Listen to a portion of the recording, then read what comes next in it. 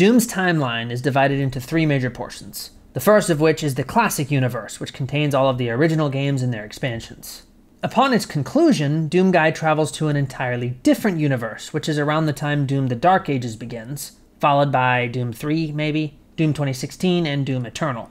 The Doomslayer from the new games is the same character depicted in the originals, but this particular timeline video will only delve into the events from the original timeline.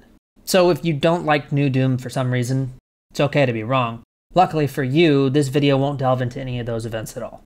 Alright, with that out of the way, let's begin. Before the original Doom's events began, Doom Guy, our hero, trained under a female marine much like himself that went by the name Crash. This woman had considerable skill and was a valuable soldier.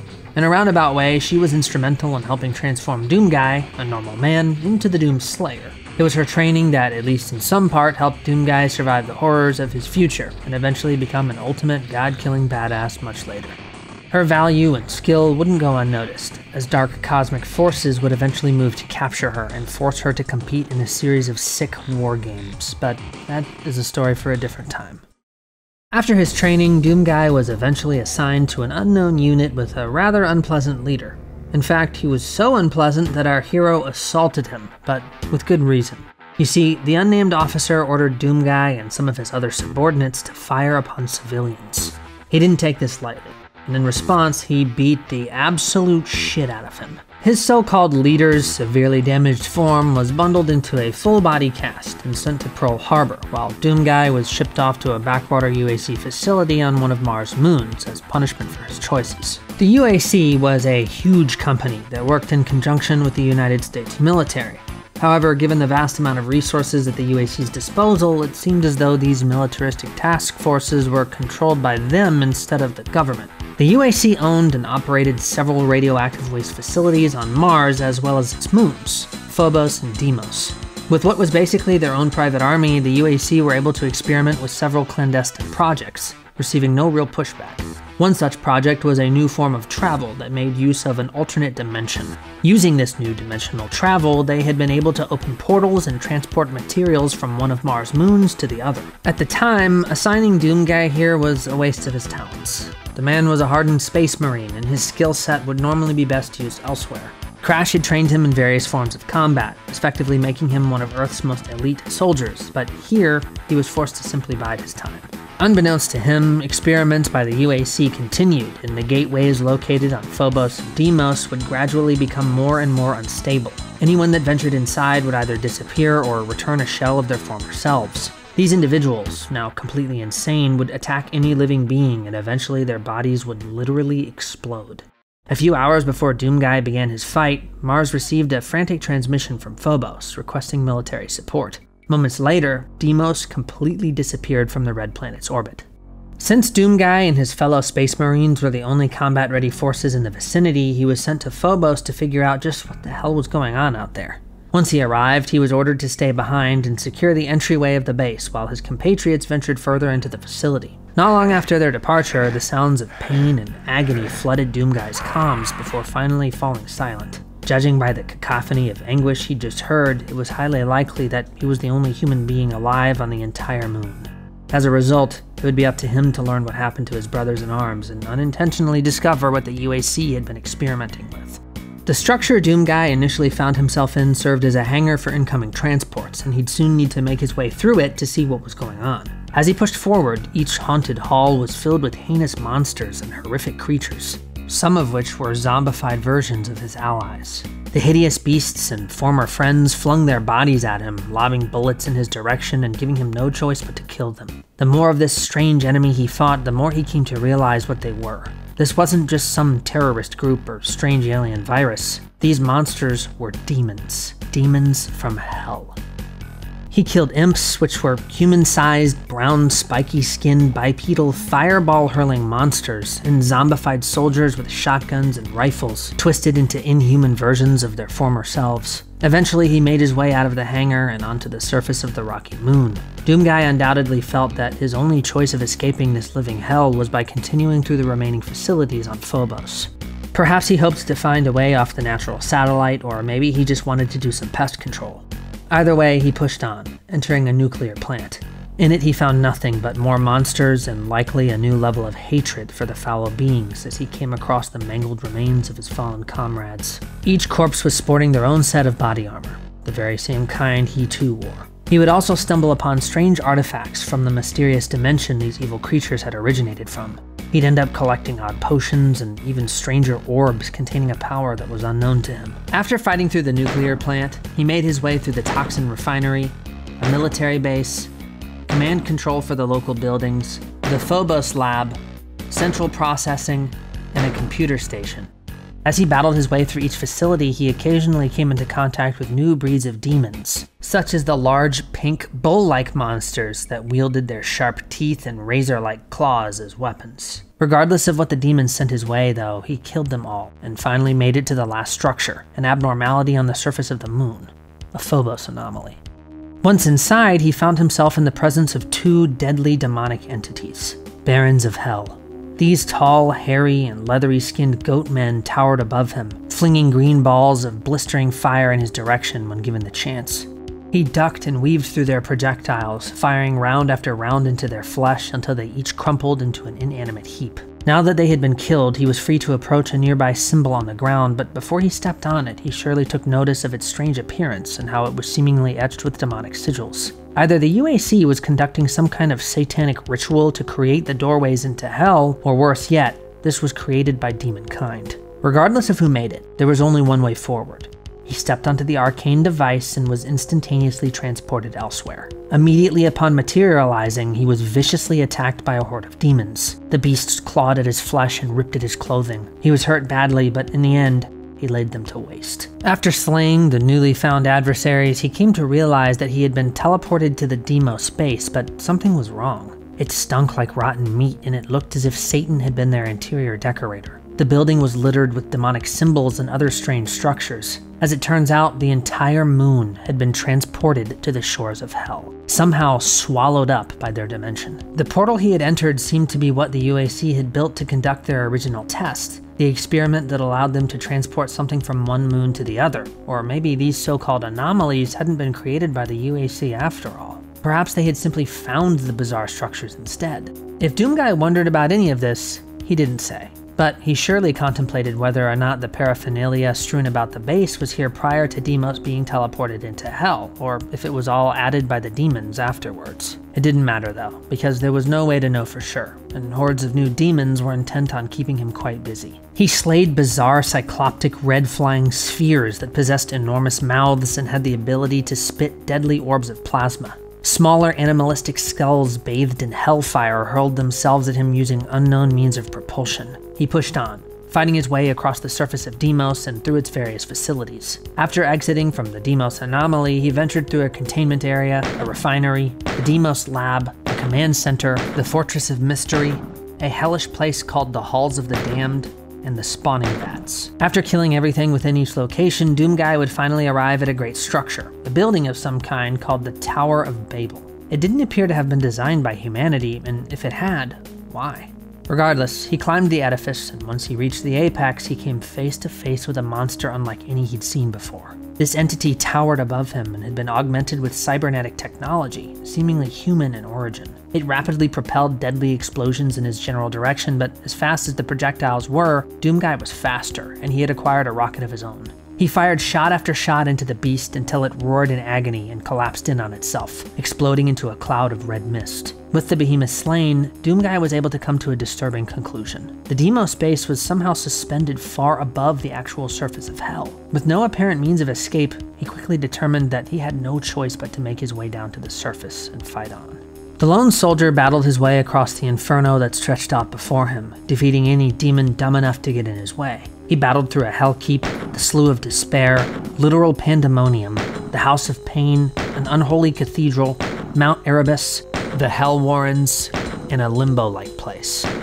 Eventually, he'd make his way to an area called Dis, and within it, a gigantic new hellish entity would make its appearance. A massive beast simply referred to as the Spider Mastermind. A highly intelligent demon seemingly augmented with cybernetic human technology. This monstrosity, he would come to learn, had been orchestrating the invasion of the Mars bases the whole time, a fact that Doomguy would make the creature regret. After a brief skirmish and a few well-placed rockets, the Spider Mastermind was killed, and suddenly a portal appeared. With no other choice but to continue onward, Doomguy stepped through the gateway and found himself back on Earth. He relaxed. It seemed the nightmare had ended. He scanned the horizon and saw nothing but grass and sunshine, until he turned his gaze behind him. In the distance, a large city was engulfed in flames, and the sky had turned a hellish red hue. But worse yet, his beloved pet and friend, Daisy the rabbit, had been targeted and killed during Hell's invasion on Earth. While he was busy fighting the Spider Mastermind's forces in Hell, another Spider Mastermind had made its way to Earth, and its legions were responsible for the death of his friend. They'd pay for what they'd done. Doomguy fought his way through the demon-infested city and laid waste to the other Spider Mastermind's forces until finally taking the fight to the eight-legged freak itself. A brief battle ensued, but the so-called Mastermind was no match for Doomguy's newly acquired weapon, the BFG, a gun that possessed unbelievable power. Unfortunately, though, his fight hadn't ended at the death of the second Mastermind. The demons had launched a full-scale invasion on Earth, and now, with vengeance in his heart, it was up to Doomguy alone to make them regret stepping foot on his planet. After the new Mastermind fell, an additional portal was revealed. Like before, with no other choice but to proceed onward, he stepped through. When Doomguy materialized, he found himself in a new place, no longer on the surface of his home planet. A demonic entity known as Baphomet had caused the teleporter to malfunction by making use of a demonic sigil, and instead of escaping the hell-torn city, he was transported back into the demonic dimension once again.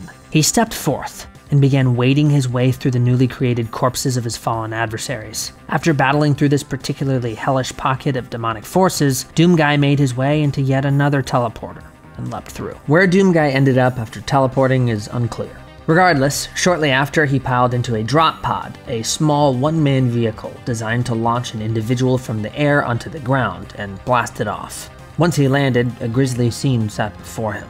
Buildings on fire, and fleeing from them were civilians. The demons weren't just in the city he'd fought in before, they were everywhere.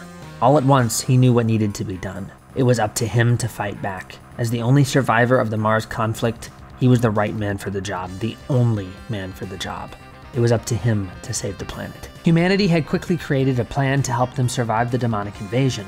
Those that wanted to live were being funneled into enormous spaceships designed to get them as far away from the doomed world as possible. The problem was, the ships couldn't take off. Doomguy, along with what remained of Earth's soldiers, made their way to a spaceport where the ships were meant to exit from, fighting the demons along the way. As they fought, each of them fell to the monstrous onslaught, all but one man.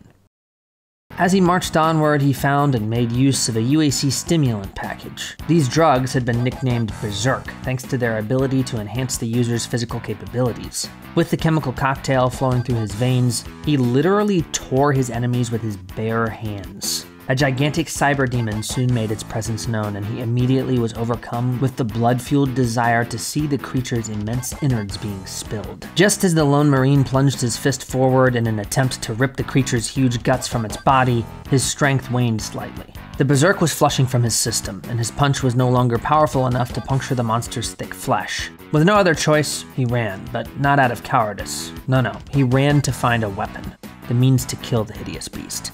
He needed a gun. A big gun. After defeating several more of the dark denizens, he stepped through a portal and found himself in a series of new rooms. In one was the weapon he had originally sought, a tool he had grown accustomed to using in the demon-ridden halls of the Mars bases, the BFG 9000. Many more demons attempted to stop him from reaching the death-dealing device, but none were successful. BFG 9000 now in hand, he made his way back to the cyber demon from before. The instant he entered the next room, his quarry fired an explosive projectile in his direction, but he dodged it with ease. Sudden elation had started to consume his mind, and he quickly raised the tool of destruction so that it was pointing at the behemoth. Doomguy pulled the trigger, unleashing a torrent of destruction towards the cyber demon, killing the beast instantly. Though the battle was won, the war was far from over, and Earth wasn't about to defend itself. These demons would pay for what they'd done to humanity, and they'd pay for taking Daisy's life. This he would ensure. If you want to know more about the Doom comic, I actually have a video going into more detail already on the channel. Go check it out after this if you want. Doomguy eventually made his way to the building and forced his way inside. The evil was ready for him, but he was ready for them too. Just like before, he strolled into the buildings and began ripping and tearing his enemies to shreds. After fighting through the first few waves of enemies within the starport, Doomguy realized that something was amiss. The demons were smart, and when they invaded, they brought with them aspects of their own dimension. This instability inhibited the technology within the base, preventing Earth's inhabitants from evacuating their burning planet. In the distance, Doomguy spotted a Hell outpost, a heavily fortified base for demonic operations. On the other side was a switch that would seemingly disengage the demon's hold on the starbase's technology and allow what remains of humanity to flee. But first, he had to get there, which meant fighting any demon dumb enough to try and impede his progress. Eventually, he'd make it to the switch that controlled the odd technology that was stopping humankind from leaving the planet. Without hesitation, Doomguy disabled the mechanism, allowing the remaining people to evacuate. Sadly, this meant Doomguy had been left alone, the last surviving man on planet Earth. Pleased with his success, he accepted his fate. The lone Marine was perfectly content dying, knowing that he had saved the rest of humanity. Suddenly, he received a message from the evacuated people, stating that they had discovered the source of the demonic invasion.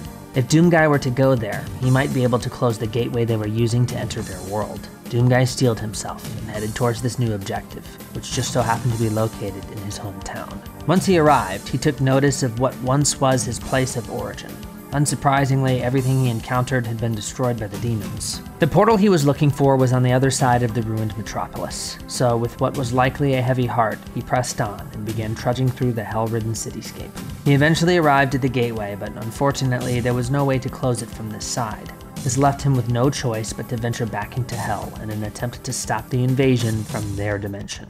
Doomguy fought tooth and nail, killing every demon on his hate-fueled mission until coming face to face with an immense creature, seemingly the leader of the invasion. This was the icon of sin, likely Baphomet, the creature that had sabotaged one of the portals he'd used not so long ago. This beast was deadly, and was an entity that he would soon become all too familiar with. The giant monstrosity had the ability to summon minions at will, but it didn't matter. Each fell to Doomguy's insatiable appetite for demonic destruction. After firing several rockets into the beast's big brain, it too fell, leaving our hero stranded in hell. As it died, its massive limbs flailed spastically in the distance, destroying untold miles of terrain of hell's landscape. With the beast defeated, he was free to head home, a journey that must have been long. Unfortunately, the details of this walkabout are unknown. After finally making his way home, Doomguy would eventually find himself on another UAC base, and unfortunately a horde of demons seemed to be awaiting his return.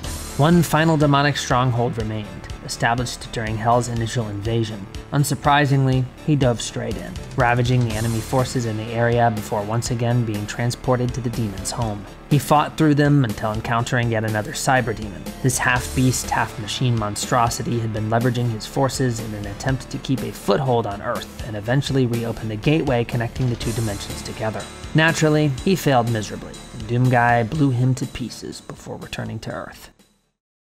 Our hero may have severed Hell's connection to his plane of existence, but that didn't mean humankind was safe. Under new leadership, the UAC continued their experiments, this time with a bit more caution. From now on, when they opened portals, they'd position a contingent of friendly forces just outside, ready to open fire at anything that decided to step through. The UAC had also moved their operations to some bases they had constructed on Jupiter's moons in hopes that this would help contain any future invasions. The thought process was that their distance from humankind's homeworld would help keep the demons away from it in the event that they lost control of the gateway. With these countermeasures in place, they opened their first portal, and demons, unsurprisingly, poured out. But this time they were ready, and the vile beasts were gunned down. Their plan was successful, and with that victory came a foolish sense of security.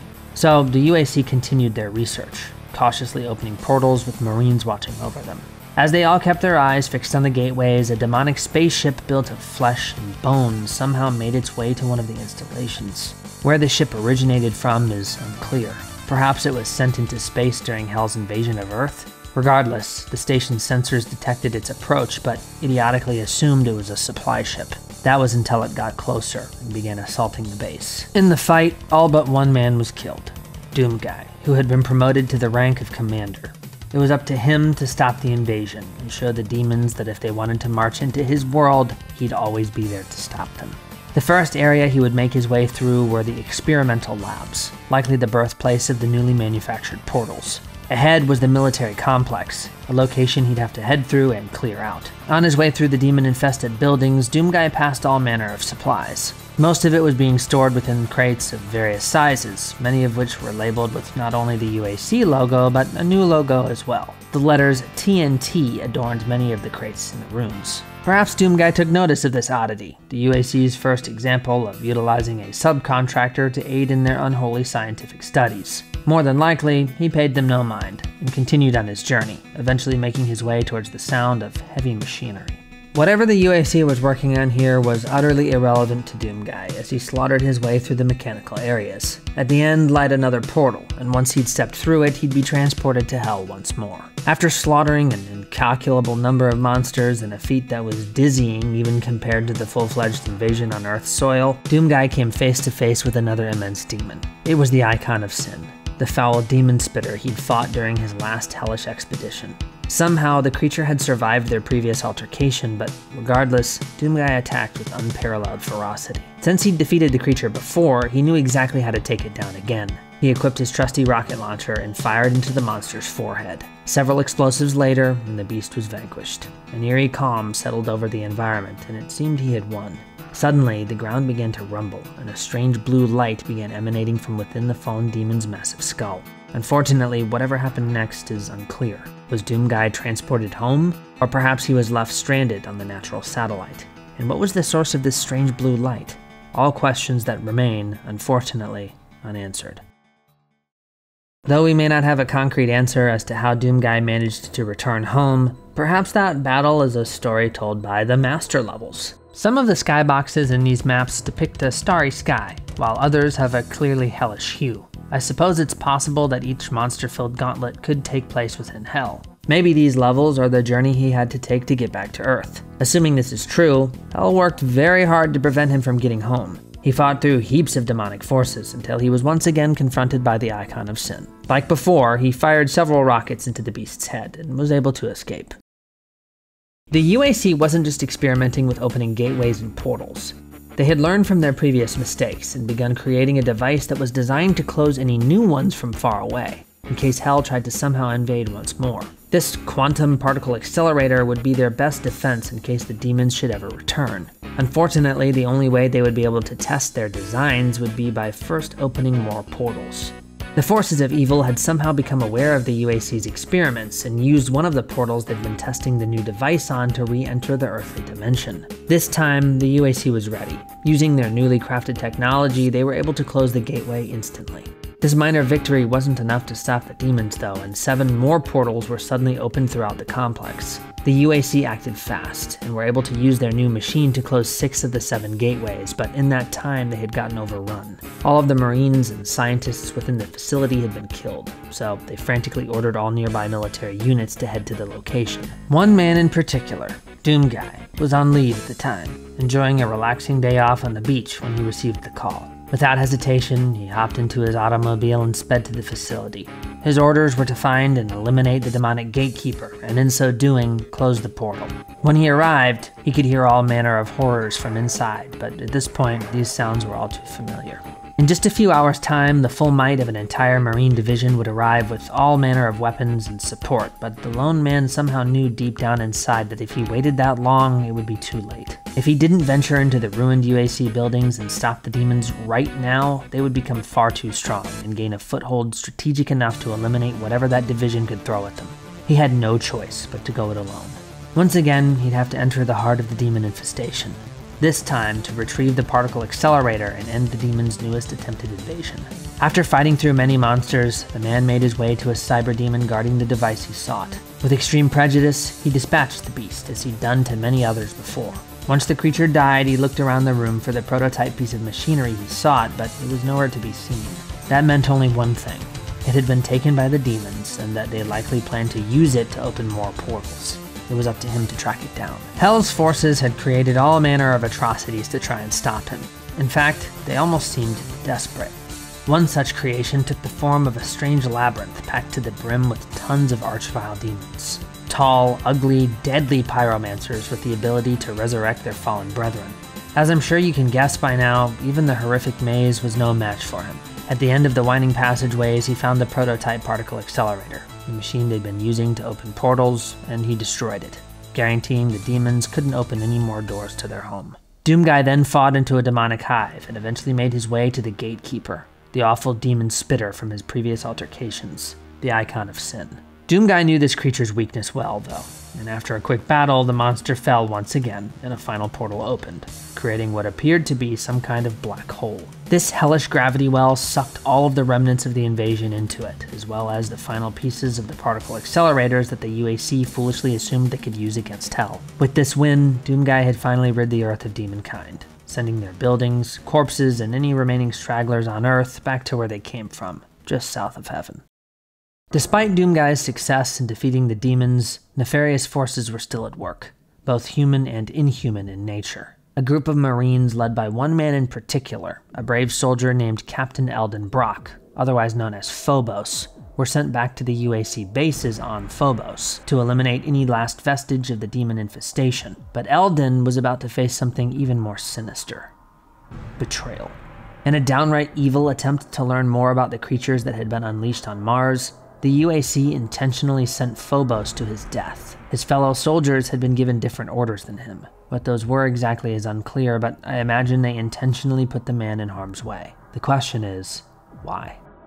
In the eyes of the UAC, they'd be able to learn more about these entities by watching someone like Phobos get slaughtered by them, rather than reading the reports of his success. Completely unaware of what his employers had planned, Phobos did his job and fought these insane invaders. Sadly, he was seemingly killed by their vicious onslaught. What knowledge the UAC gained from this so-called sacrifice is unclear, but needless to say, it surely wasn't worth essentially murdering a valuable asset like Phobos. The fate of his so-called brothers in arms, the other soldiers under his command that were seemingly aware of his upcoming demise, is unclear. Much like Crash, though, this man's tenacity would be noticed by forces far beyond his understanding, and he would be abducted to compete in a twisted series of games where he was forced to fight and kill other remarkable individuals like himself. Unsurprisingly, the UAC wasn't done. Despite their numerous failures, the allures of Hell and its potential treasures always seemed to call them back.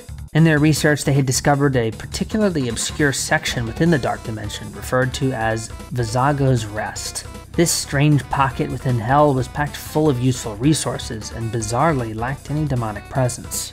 Those within the UAC that discovered this place began calling it New Eden, as if more demonic forces surely weren't biding their time, lying in wait for the opportunity to strike. Eventually, they discovered why the demon forces were so thin in this unusual area. As it turns out, something else existed here too, something stronger. The Ones Beneath. Dark, winged creatures with the ability to conjure hellfire with their bare hands. The presence of the human company seemed to awaken them, and when they arose from their slumber, the so-called New Eden was quickly swallowed into a sea of blood. After it fell, the UAC's top brass made the only smart choice. They called Doomguy and set him loose on their newest installation. Within it was a portal, and once he stepped through, he was transported to the base within Hell, the UAC's crown jewel. It was, once again, up to him to clean up their mess and retake the lost base. Once inside Hell, the extent at which the UAC had established themselves started to become clear. One of the first things he encountered was a massive hydroelectric dam that appeared to siphon energy from a waterfall made of blood. In order to proceed, he'd first have to disable the flow of the red substance. After that was done, he passed through a door at the base of the dam and pushed onward. With each new location came brand new monstrosities and more strange machinery that was clearly attempting to make use of Hell's valuables. It didn't matter though. Regardless of whatever form demonkind took or what structure the UAC built, it would all be destroyed just the same. After fighting past the Scar Gate and through the Sanguine Wastes within a region known as the Vulcan Abyss, he battled through the Ash Mill, the Spirit Drains, a descending inferno, a place called Creeping Hate, the Coiled City, and finally into an area referred to as Forfeited Salvation. Once he reached the end of this particular hellhole, a sudden trap was sprung. Several of the new creatures cornered him and beat him to a pulp, knocking him unconscious. A sudden realization washed over him in his stupor. The UAC knew the base was beyond recovery, so why did they send him in? Something else must have been hidden inside. Something secret. Now unconscious, the demons foolishly tossed him into a nearby cage instead of simply finishing the job. When he awoke, he did what he did best. He ripped and tore his captors to pieces and pressed on through the hellish landscape. He marched through Counterfeit Eden, killing demons within a place called Second Coming, Falsehood, Disunion, Panopticon, Echoes of Pain, the Rack, a Soul Silo, and finally to a place simply called Brink. The further he pushed, the greater the forces that hell threw at him. Literally hundreds of demons at a time stood before him. Imps, archviles, cyberdemons, cacodemons, revenants, tyrants, each in groups of an almost incalculable number. Despite the overwhelming opposition, they fell beneath Doomguy's vicious onslaught all the same.